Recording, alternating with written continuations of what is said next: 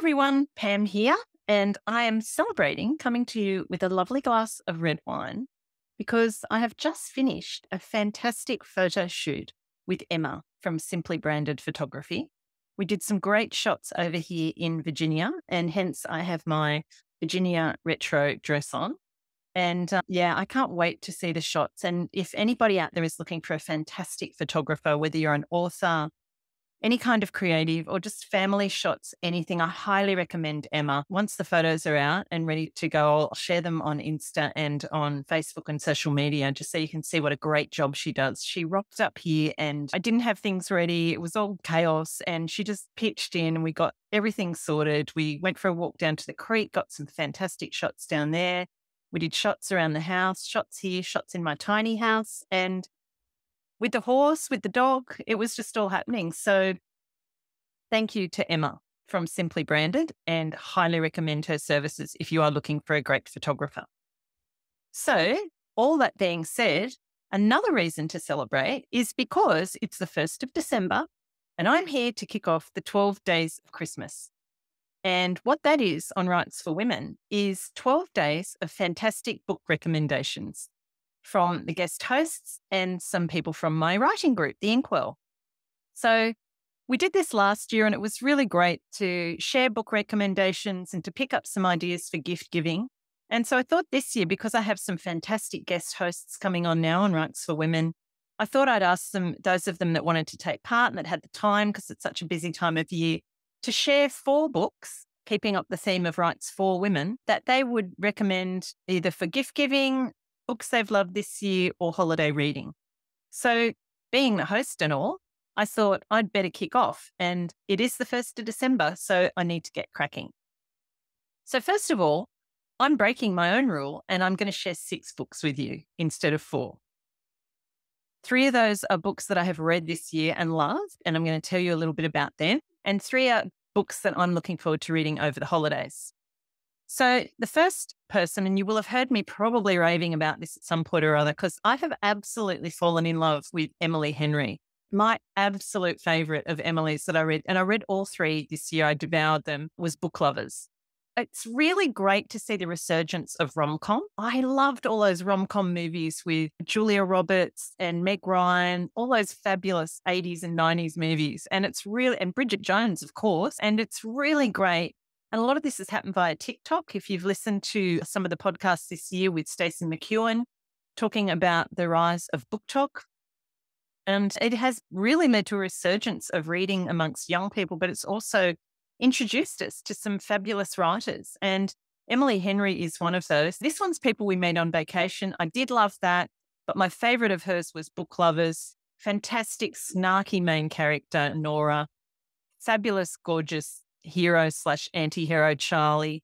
And she's an agent. He's a publisher. So it's all around the book industry. It's set in a small town. Great characters, great supporting cast, everything that I love. And of course, it's a rom-com. So it's like an enemies to lovers type trope in that one. And the other one is Beach Read, which I also love. In fact, I love them so much. I've listened to them on Audible as well. And I'm also listening to them again to help me go to sleep because I don't need to tune into the story. So I just listen to have the voices and the story droning on in the background as I attempt to get to sleep, which isn't happening a lot lately. Another book I really loved this year, and I had this on my shelf for a while, but this is Once There Were Wolves by Charlotte McConaughey. And I saw Charlotte speak at Storyfest last year about this book, and it really intrigued me. It's beautifully written. It's set in Scotland, and it's a woman working in the wildlife area, and it's about reintroducing wolves to the Scottish Highlands. But of course, the main character, who is quite conflicted in numerous ways, arrives in this town where the locals don't want the wolves brought back in because, of course, they're worried about the threats to their property and to their animals and things like that, to their farms. And so she's in an immediate situation of conflict. Beautiful setting, lovely characters, just lovely writing. And Charlotte has another book called Migrations, also known as The Last Migration, which is on my shelf. And I'm going to be reading that one over the holidays because I just loved the writing in this book. And of course, this is one I read recently. And I've had Holly Ringland on the podcast talking about The 7 Skins of Esther Wilding. I thought it was a beautiful book. There were lots and lots of things happening in it. There were different settings. I love Holly's respect for Indigenous culture and the way she weaves that into her storytelling. I love the weaving in of the fairy tales into her storytelling and her writing and the way she mixes present and past and really brings that past into such immediacy in the way she writes in this particular book, Seven Skins of Esther Wilding. So absolutely gorgeous cover, stunning inside and out, just Holly. If you haven't caught that interview, by the way, really a good one to catch. Excuse me while I sip my wine. Now, books I'm looking forward to reading over the holidays. This one has been in my pile for ages, and I've loved Eliza Henry Jones's book. I haven't as yet, because my pile is always so big, gotten around to reading Salt and Skin, but I can't wait to read that. It's got a little bit of a mystical sort of theme in there. Drawing on records of the witch trials and folk tales of the Northern Isles, Salt and Skin is full of tenderness, magic and yearning. It's a meditation on the absence of women's voices and stories in history and the unexpected ways that sites of long ago trauma continue to haunt the living. So that's really one I can't wait to read it. I just love Eliza's writing.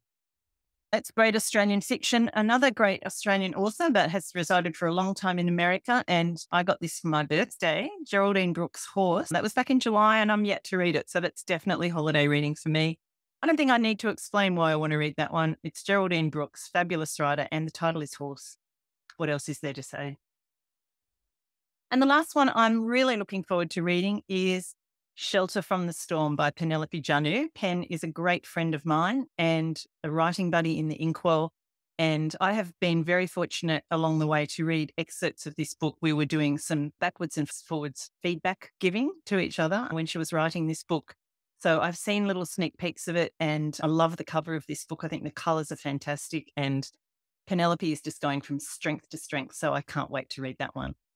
So there are not 4, but 6 book recommendations for you, either for yourself, for your loved ones, or to read over the holidays to give as gifts.